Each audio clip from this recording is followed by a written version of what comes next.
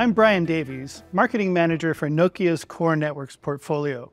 And today I'm going to demonstrate our total cost of ownership calculator that compares two different signaling approaches in 5G standalone core networks. Last year, we partnered with ABI Research to answer a question.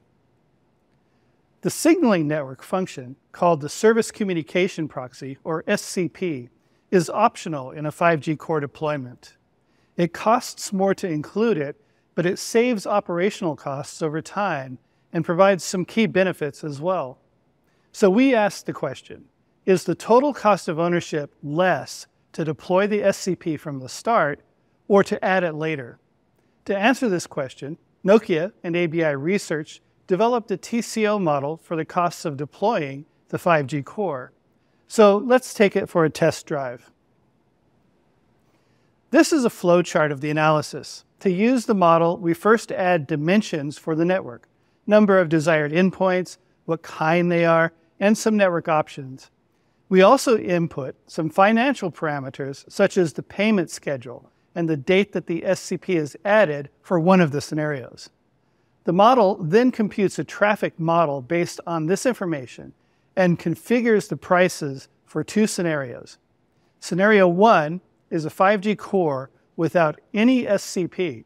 This is called signaling model B for technical reasons. And scenario 2 is a 5G core with the SCP in a model D configuration.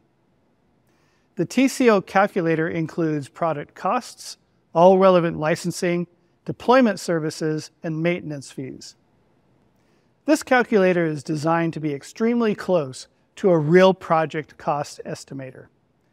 The calculator constructs a 5-year cash flow analysis, which allows us to compare the financial difference if the SCP is added partway through the 5 years versus being there from the beginning. Only the 5G core costs are included. We did not model operations, transport, radio, or other network components. So let's get started configuring our network. The first two inputs are to name the analysis set and provide some notes. ABI Research analyzed many configurations to determine the sensitivity of the results to many different network variables, so this helps keep track of them. We'll just call our analysis set demo set. Although we can modify the payment parameters, we'll assume that there's 3 payments spread over 5 quarters, and you can see the percentages of the total here. We've also got a negotiated discount percentage, which will vary widely depending on the sales situation. So now we can size the core that's being built. We'll set the total phone subscriptions to 2.5 million. The model allows us to simulate subscriber growth over time, as well as different mixes of 4G and 5G endpoints. But for simplicity in this demonstration, we'll just assume that this is a 5G-only network of a size that's fixed over time.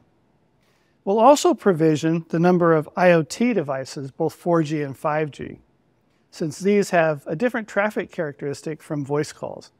We'll assume 2.5 million IoT endpoints, all of those being 5G. Now we have a lot of options that we can choose from here. But we'll just leave these at their default. These include the deployment interval, site redundancy, some optional licenses, and the model also allows us to simulate a multi-vendor core where some of the network functions may be from a third party. Third-party network functions will typically add interoperability validation into the cost profile, as well as increase the risk of protocol mismatches, which the model takes into account. We will assume all the elements are from Nokia, just for simplicity in this case. With the SCP, there's also some additional features that a customer can choose. Some of these are shown here. We'll leave these at the defaults. And by the way, CSD stands for Cloud Signaling Director, which is the Nokia product that implements the Service Communication Proxy.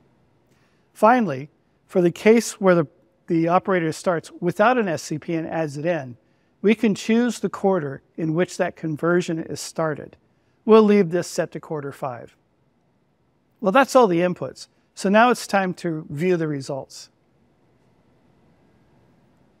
Switching to the Cash Flow Analysis tab, we can see the cumulative cash flow diagram on the left.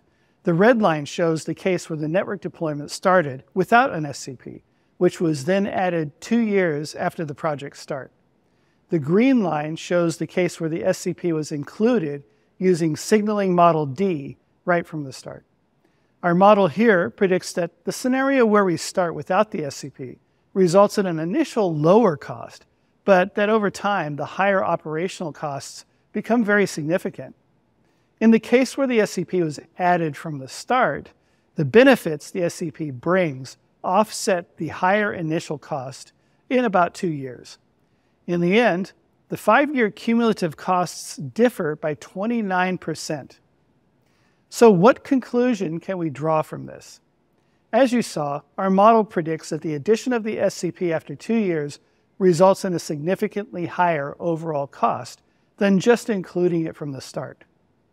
Oh, by the way, note that ABI Research and Nokia held a joint webinar earlier this year on LinkedIn Live, if you'd like to see more.